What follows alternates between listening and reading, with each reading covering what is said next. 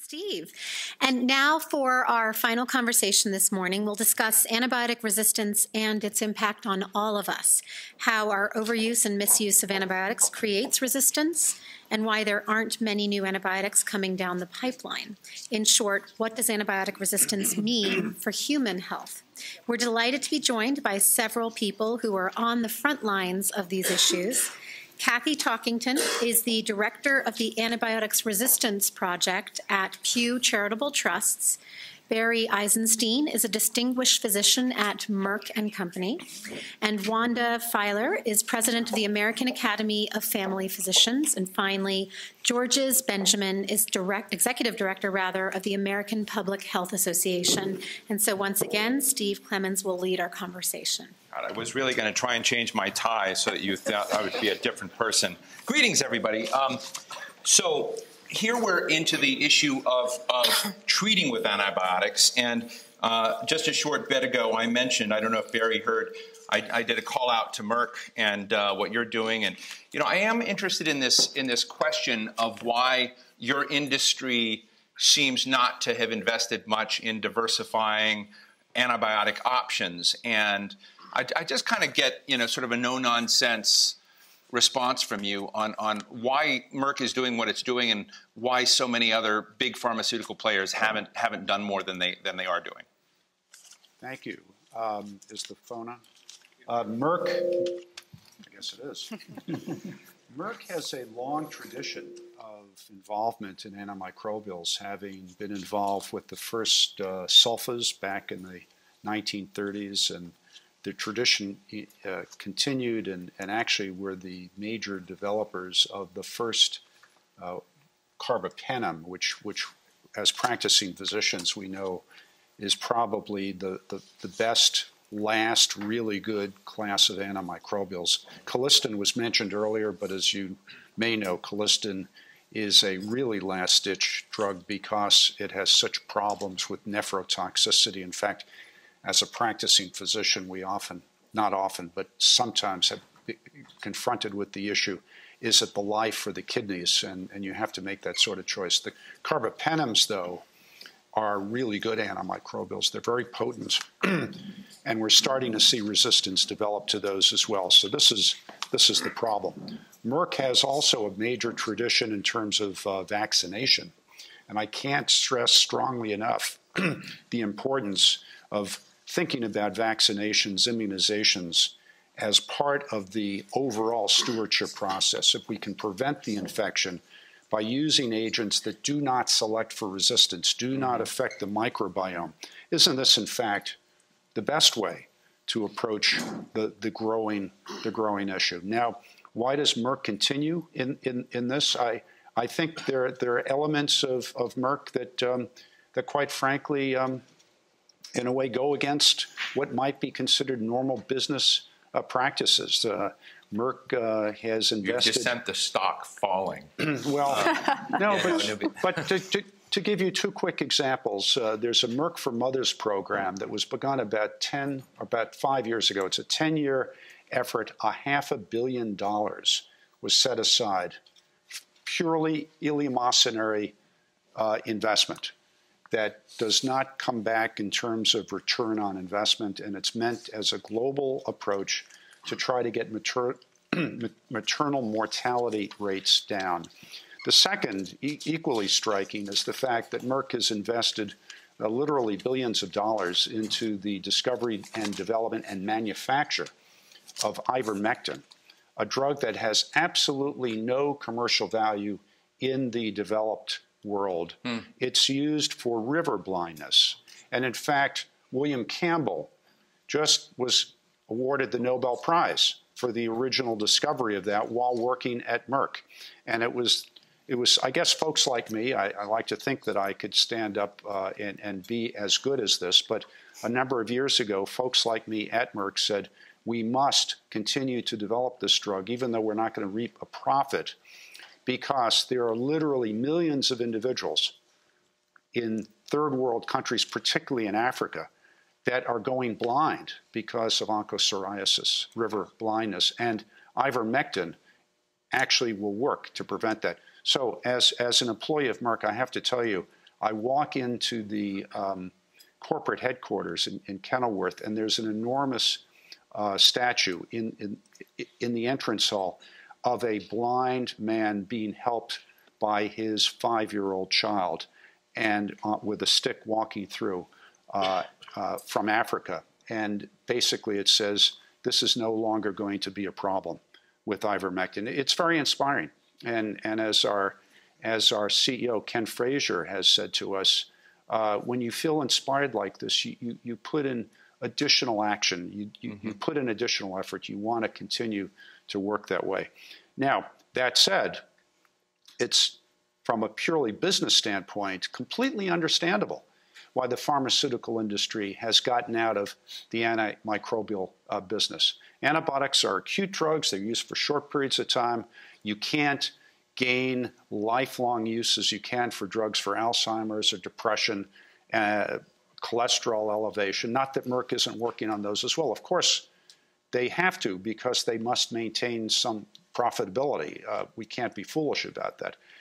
The trouble, though, with antimicrobials is that, in part because of the shortened use, in part because when you do develop a new antimicrobial, the first thing that happens, not inappropriately, is it gets put on the shelf behind a glass wall with a little sign that says, break glass in emergency only. This is known as putting the drug on the shelf. And as a practicing, or used to be practicing ID physician, I get it. I understand that. But think about what that does in terms of return on investment in trying to go into the antimicrobial space. So the economists refer to this as net present value, the value of a drug based on the fact that $1 today is worth way more than that dollar will be 5, 10 years from now. So the net present value of an antimicrobial is just barely positive when you have net present values of drugs for musculoskeletal disease, CNS disease, oncology that are way up here. So this is a really profound statement. I mean, I want to move through the panel here, but I think that as we're discussing, particularly in the animal husbandry, are all these sorts of practices we need, the innovation side that could basically take us off, small, narrow set of antibiotics, that innovation side is stuck in a game theory problem of the incentives not being aligned right. And that's from a public policy area, that's a fascinating challenge. It certainly is. And if I could just interject one more thought, I think an important one. Imagine a world where we had rapid diagnostics that would enable one, number one, to determine if you had a bacterial or viral infection. So when you're a little child, and I'm going to turn to the practitioner's family practice in particular in a moment, I think would be very Wanda, appropriate. 5-year-old child with fever, upper respiratory tract infection, is there an antibiotic that's required or not?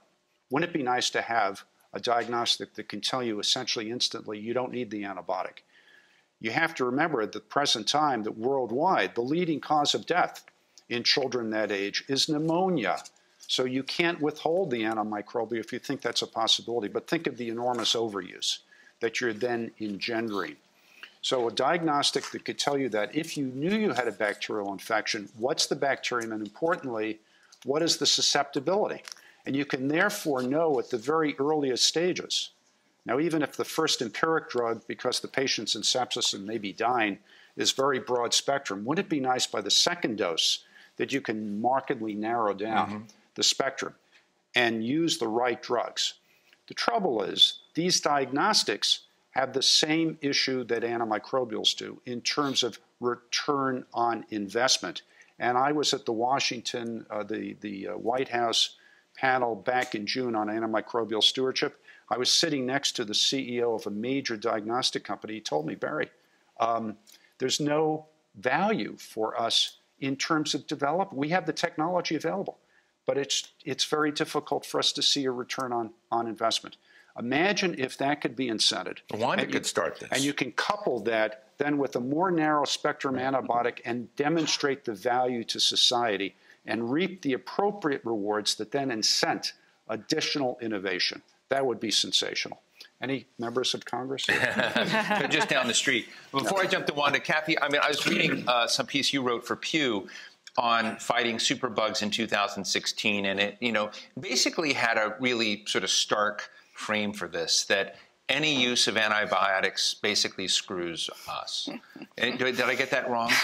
And I'm sort of, that you said it's a sort of a necessary evil, but I mean, you had some very stark warnings about superbugs, what's coming down the pike, and you become fervent supporters of the president's cuts and use plan, if that's I can call it. But take us down that road for a moment, and then I want to come to the family physicians. Sure. So I think that we started out by saying that antibiotics, whenever you use antibiotics, it's going to lead to resistance. There's a direct correlation. Right. It's inevitable, and I think that's been mentioned before. So I think there are a number of fronts that we need to be focused on. As I mentioned in that piece, the president's plan has been an important initiative in getting attention to this issue. There's been some momentum within the administration within this past year. We've seen some good appropriations, especially on the human side, for new activity. So I think all of that is good news.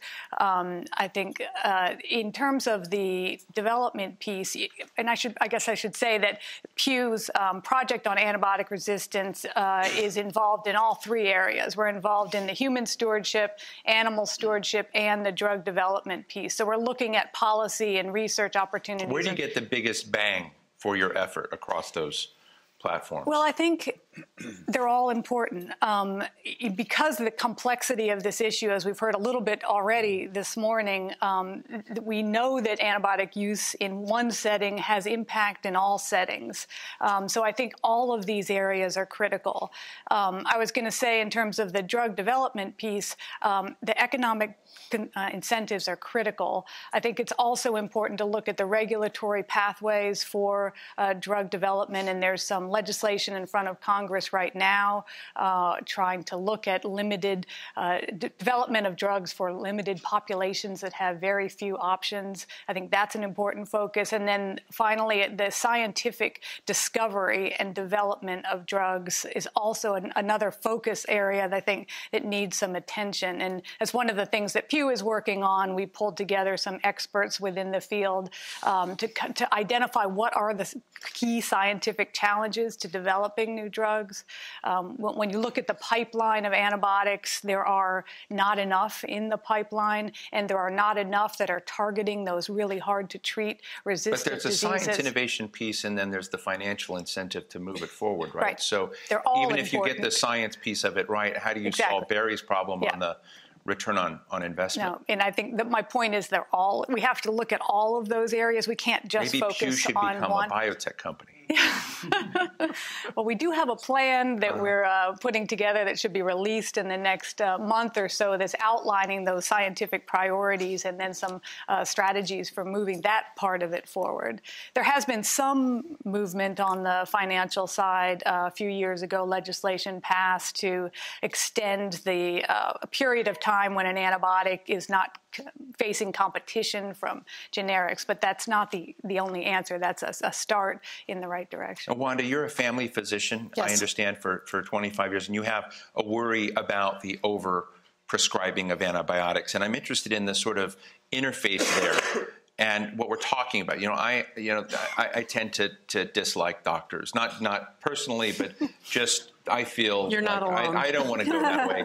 But occasionally I get sinus infections from all the travel I do, and so I have a relationship with my doctor where he doesn't like me very much, I don't like him very much, and we try and so I get a over the phone prescription because he knows I know it, and I go get my Z-Pack, and it's been a comfortable relationship for years. So tell me why that's bad. Well, first of all, I hate to tell you, but most likely your sinus infection is viral, as is a bronchitis. So nothing I'm taking is helping. It's just yeah. Typically, what we do is clinically we look at a patient. So I'm an example of what's problem. Wrong. Yeah. Yeah, I hate to tell you. Just wanted to confess. But we all knew that, so that's okay. Okay.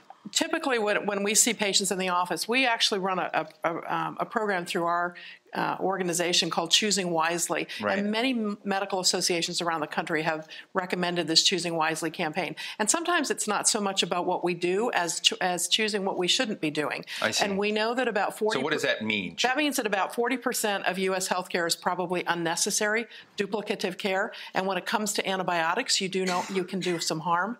And so part of my role is to have you actually come into the office. Most of us won't give antibiotics over the phone anymore, even when you've got that insistent patient. We have them come in because a clinical exam... You have no idea how insistent I can be. You have no idea how stubborn we can be. Have you come in and really and assess if you've had a head cold and you've got sinus pressure and you've had this for 7 days, we're going to say no in all probability. This is typically viral. I'm on a lot of airplanes myself. I've had that sinusitis, but reaching for the antibiotic is not usually going to help you. And yes, you'll get better in about a week, about the time you'd finish that Z-Pack. Guess what? You probably would have gotten better even without that antibiotic. And the problem is that public demand, which I will tell you in my 25 years, the public demand for antibiotics has dropped. I do not see nearly the push for antibiotics that I used to see. I think the public is getting the message, and they'll come in. If a patient comes in and they said, oh, I've got this bad cold for about 3 days, and everybody at work has it, well, you know what? This is a viral illness. Everybody at work has it. Let's keep an eye on this. If things do not get better, or you seem like you are getting better and then you get sick again, what we call double sickening, that may be a clue that maybe it's time to change my thought process. Maybe you start to run a fever. There are, however, in family medicine, a lot of the patients we see today are highly complex, and the complexity in primary care is huge. Most of my patients have 5 to 10 diagnoses. And so when they come in with a head cold or urinary tract infection, and that's all it is, you think, thank God I can catch up on my schedule. Because typically people have many other conditions. So they'll come in and they're on dialysis and a type 2 diabetic and all of the various diagnoses, and we're taking care of that whole person. My risk-benefit analysis is going to be determined a lot on some of these other conditions, these comorbid conditions. So that patient who's got a temp of 99.7 that's sitting over here, who's got all these other things, might be at greater risk. And maybe this is a person, clinically I'm going to say, this would be the time that maybe I am going to give you an antibiotic. But that story, you have to look at that whole picture, not simply I got off an airplane and I've got bronchitis, or we're even trying to help educate parents nowadays. There are many ear infections that we don't typically necessarily jump to an antibiotic anymore. If it's a parent that I know, the child's pretty comfortable, they're not running a high fever, they can get in touch with me, or we're not going into a holiday weekend, I might stay in touch with that parent and say, you call me if things get worse, or maybe I'll give you the antibiotic and say, don't fill the prescription and say, don't fill this for a day or two unless you think things are really not getting any better. Maybe and that strategy, it seems to be panning out. People are kind of holding on to it. It gives them a comfort level, but that child never gets the antibiotic. Let me ask you a question. The President's action plan on this sets targets for reducing antibiotic use, 50% reduction in outpatient use, 20% reduction for inpatient use by 2020. Is anybody in your industry aware of what he's doing, what he's asked for? We've been sending it out, yes. I would say they are. I don't know. So how would you grade your industry for response? It's early. We're still in gestation. So right now I'd probably say a C, but I will tell you that this is not new. That 50% target is new, but we've been reducing antibiotic, I think, the public demand, and also having that conversation with a patient to say, this isn't appropriate for you today. Just before I jump to George's, but Kathy and Barry, how would you grade the health industry's moving towards those targets, and do you think it's doable?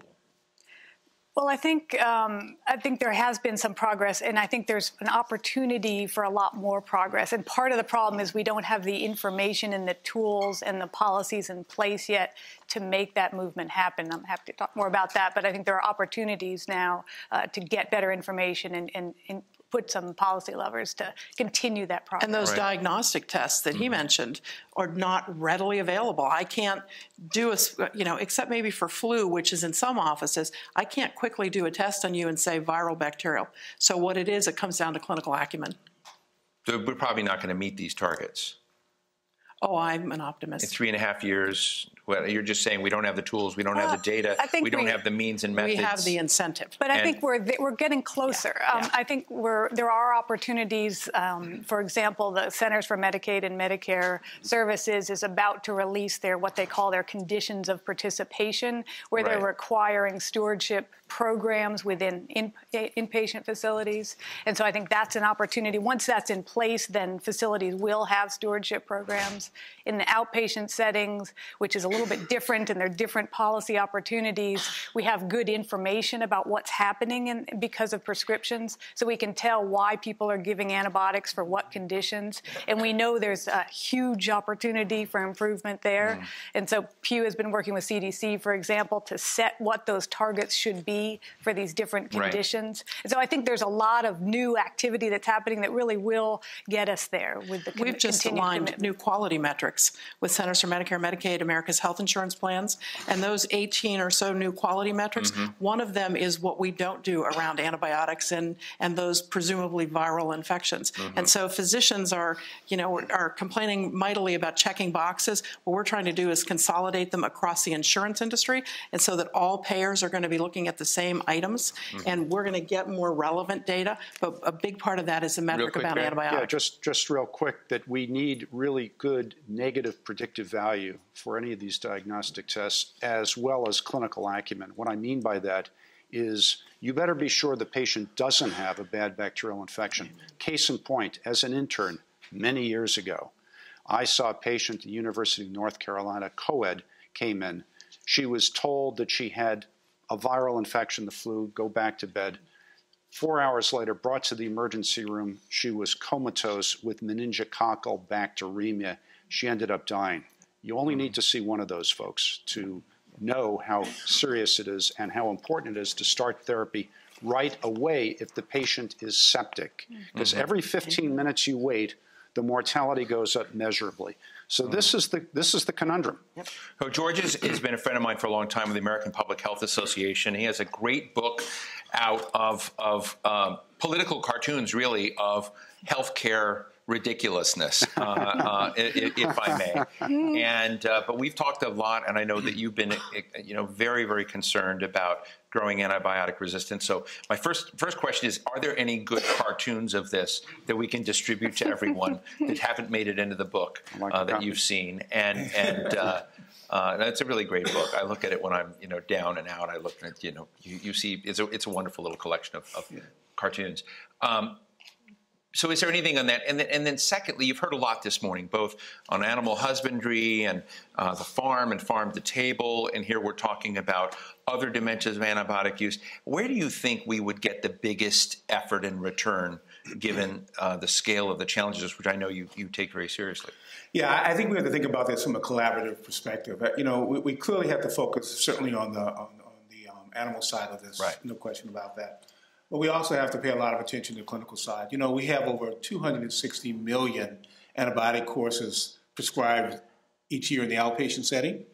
And the president says they want to get that down to half. 130 million. Yeah, that's a You're not real optimistic about that. That's a lot of antibiotic behavior change. And so I think the real issue here is both trying to get... So George is tweetable. George Spencer thinks President Obama's plan is unrealistic. That can be tweeted. Okay. We've got to deal with the demand side of it. So the patient's coming in and saying, I must have this antibiotic. I get it every single time. Yeah. And then the prescriber side of it. It's going to require a great deal of education. The health literacy involved in getting people to understand what is a virus, because people still, we went through the Ebola outbreak frequently with people talking about this virus called Ebola. So trying to get people to understand the difference between a virus and a bacterium, and an antibiotic, which we have lots of therapies, an antiviral agent for which we have not as many, is a big. So you've been at this a long time. Have you ever had any success at all with health literacy in any area? Has there any example of where we got it right? Yeah, absolutely. But it requires good communication, thinking about it, dedication. The public health community has actually been pretty good at changing community norms. Tobacco is the best example of where we've totally changed the normative behavior in the country. I was in Las Vegas last week. Not in Las Vegas. It's, well, not Las Vegas, but I'm in the United States. Yeah. Mm-hmm. No, seriously. We've changed behavior there and in that area, and we can do the same thing here. We can change both practitioner behavior on the physician side. We can change patient demand for antibiotics. But we do need to get better at, I think Barry's absolutely right, knowing when something's a bacteria and when it's a virus is a big deal. As you know, I practiced emergency medicine for a long time. At 3 o'clock in the morning, when a mom comes in and the kid's got a temperature of 103 and they look real sick. Now, once you get them hydrated and get the temperature down, and now they're running around the emergency department not looking very ill, and they've got a bright red eardrum, and then you've got to decide, is this bacterial or is this viral? The decision at 3 o'clock in the morning, when the parent's been there, they're looking for something different. You're telling them, well, just a little fluids, a little Tylenol, just watch them, it's okay. It's a difficult conversation if they don't come with the fundamental understanding of that they may not need an antibiotic, because that is why they came to see you. And that's the challenge. You'd agree, right? That's the challenge you have. And then I got to tell you, I've been there. Well, it sounds similar to what we heard from some of the farming groups, is that building in a skepticism of use or a tailored use sounds like what everyone thinks is the right way to go, but there is this side that says, well, why not? Because the cost in this particular small case, just to be safe, just to get the pigs in condition over their short lifespan or something, sounds similar to the patient that you have. That why not do that? So isn't it hard to get that tilt towards the skeptical? I see is that the public in general knows that antibiotics are, for the most part, not something that we need as much of anymore until it's them. Until they're the ones that are miserable. I'm not pointing. Yeah, I am pointing to you. Yeah, I completely endorse that. Until it's them, and then they're uncomfortable. They feel miserable, and more so when it's their child, and it's understandable fear. That's where, for me as a family physician, that relationship is so critical. I have an opportunity to take care of these people over time. They know me. I may give them my cell phone number and say, you call me if anything goes awry or you have a question. That's what we're here for. That's what we do. And that typically works well. But when you've got the person that, that comes in and their expectation is, I'm going to get an antibiotic today, that can be a difficult conversation. Sometimes it's, what I will say to them is, you're not alone. If we don't do this today, you're not alone. But there are other strategies we can deploy. George, your big comment, though, is that on the demand side, on the patient side, there has to be because we really haven't talked about literacy at that level, but you see that as a fundamental component. I think that's a big issue, and making sure that parents understand it, so that if they do have to come back and then get an antibiotic, or if they come back because the patient's gotten very sick, there's an understanding that there's a shared responsibility for that decision. Right. Just to pick up on the literacy. Some of the same folks who demand to have the antimicrobial, the ones that refuse to have their children vaccinated because they're afraid of the misguided notion there's autism associated with that. So we have a lot of work to do on the literacy side. Kathy, have you at Pew done research or work on the demand side of this? Not specifically. But the point I was going to make, though, I think another communication channel for having these conversations is the potential adverse events or effects of taking antibiotics. I think that's not mentioned enough. That's not harmless to give a drug when it's not needed. So if that, we have that equation about whether or not this is a necessary drug, that the impact of the adverse effect needs to be part of that equation. Dr. Bell mentioned it earlier this morning that Clostridium difficile is a diarrheal disease that can lead to death. I think so. Every time I use a Z-Pack, I'm sending humanity over a cliff, right? That's what you want me to think. Let's go to the audience for questions. I want to give Yale. Do you have any comments, questions, Yale? Since you came all the way from Houston, you look fine. Great boots. Here, let me bring you the microphone. You can say that louder. I just want to thank the Pork Board for putting this on, and I'm learning a lot. I appreciate the speakers being here. That's all I have. I'm giving Yale special treatment because he and I walked in this morning at 6:30 this morning. He was the first guy I saw. He was way early. So other comments, questions? Well, yes, right here. This gentleman.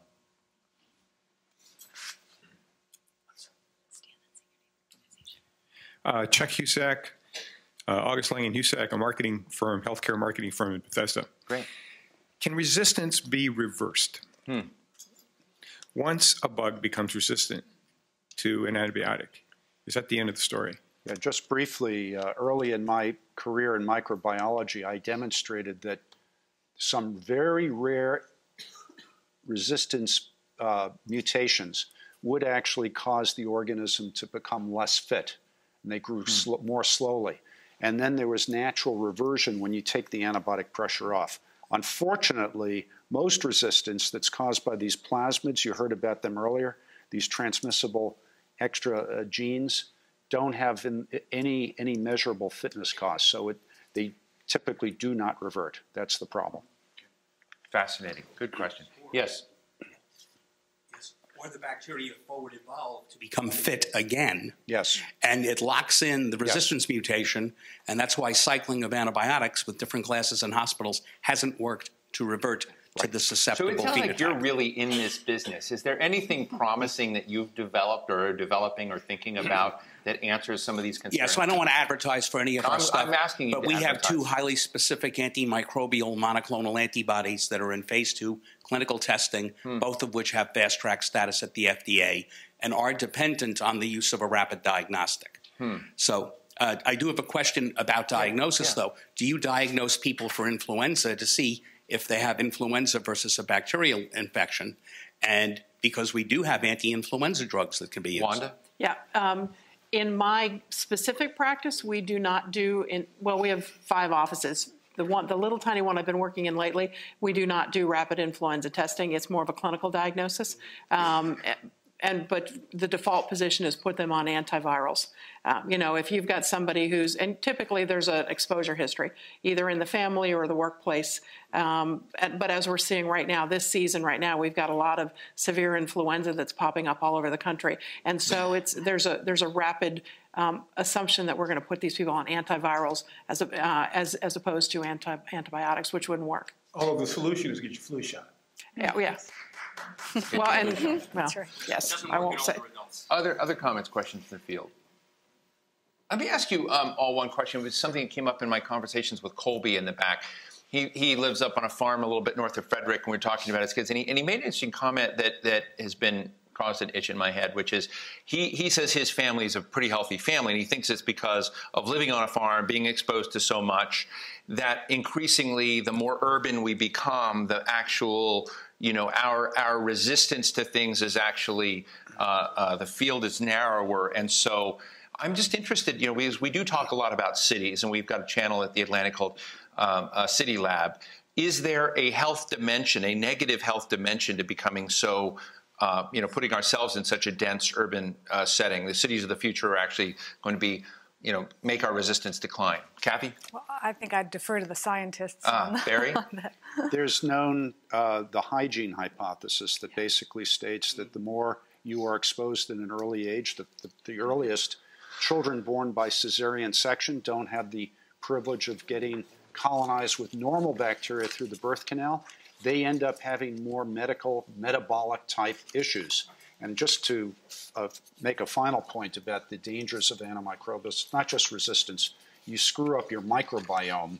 The microbiome is really essential in terms of who we are.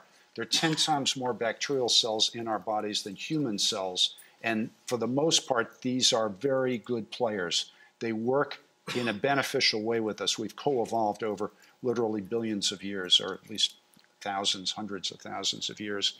And there's been epidemiologic demonstration that in the United States, Those states that have the highest use of antimicrobials in children have the highest rates of obesity and subsequently diabetes. I think we have to pay a lot of attention to that. We know that kids that are raised around animals, you know, these kids often, especially from a young age, often have pretty robust immune systems. And I often tell, family medicine, we take care of a lot of newborns and young children, and we typically will say to them, don't be so crazy with that 7-second rule where you've dropped the food, and if I pick it up, the joke from, it's okay, it's been on the floor less than 7 seconds, I can feed it them.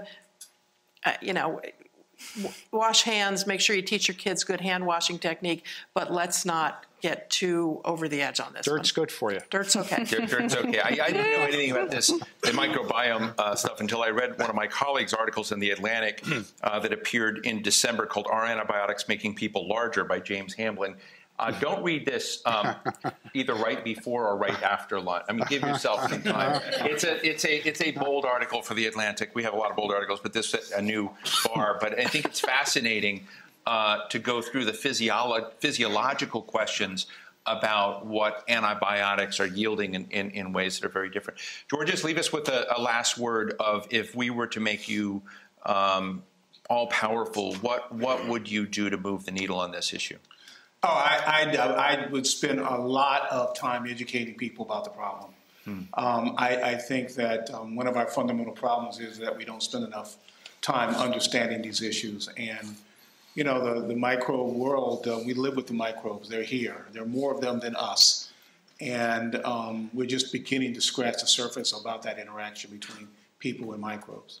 Well, I want to thank all of you. George Benjamin with the American Public Health Association, Wanda Filer with the American Academy of Family Physicians, Barry Eisenstein, the very cool dude at Merck, and Kathy Talkington of the Pew Charitable Trust. Thank you so much. Really wonderful. Thank you. Thank you, everyone.